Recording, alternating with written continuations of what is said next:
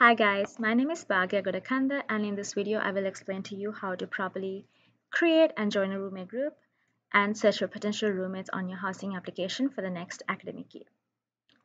Once you get to the next steps portion of the application, there'll be a brief text including all the instructions that you would need to know. However, I will walk you through the steps one by one in this video. When you get to the roommate profile, it will ask you a brief questionnaire which will be used to find potential roommate matches, which I will show you in the next step. The name that you wish potential roommates to see is going to be a username by default. The description is very important. My recommendation to you is be thorough and be descriptive as much as possible. Make sure to include any of your interests, your um, school habits, anything that you would like others to know about yourself. And finally, make sure to tick the box if you wish to be included in the roommate search process. Here, you would be able to create a roommate group. You can fall under two categories. One, if you already have a roommate group identified, or if you're going to be searching for potential roommates. If you already know who you want to live with and have a friend group, you would need to communicate with each other and appoint a group leader. The group leader will then go into the application and hit on create group. And then here you would make a group name and give it a password. I've done this before, so it has pre-populated for me. So let's go ahead and do that. And then you want to make sure to check this box and hit save group. The group leader will then share this information with the rest of the team. Right now, it's just myself, but once other people join the group, it will show the names underneath.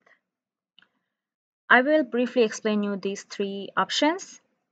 Every time a new group member joins the group, you would have to verify the group, and that's going to be the group leader's responsibility.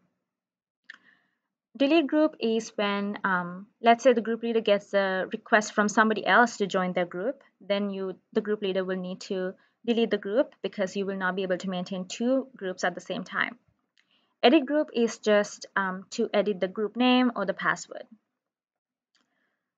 So for this video purpose, I'm going to delete the group for now. And if I was another member of the team, I would click on join group, type the group name and the password and hit join group. In this case, it's not going to work because I just deleted the group. Let's go back. And if you're in the second category of looking for potential roommates, you can use these three options to look for other roommates. You can search for roommates by their details, like their username. You can search for roommates by profile. So basically, you just like mention any of the answers that you gave initially, like how important is cleanliness to you, same gender, tobacco preferences, vegetarian or vegan lifestyle, etc. And you hit search, and the system will show you matches. Or you can simply hit suggest roommates, and you will see other students, and you can see the matching rate according to the way that you answered your questions. And here you'd be able to send them messages and communicate internally as well. Once you communicate and come into agreement, then you can invite them to join your group, or you can join their group. Again, the same process, you just have to share the username and the password to join a group. Now let's go back one more time.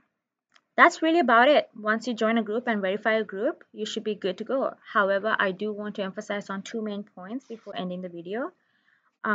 Once the room selection opens, the group leader will be responsible for assigning the entire group into a room or apartment.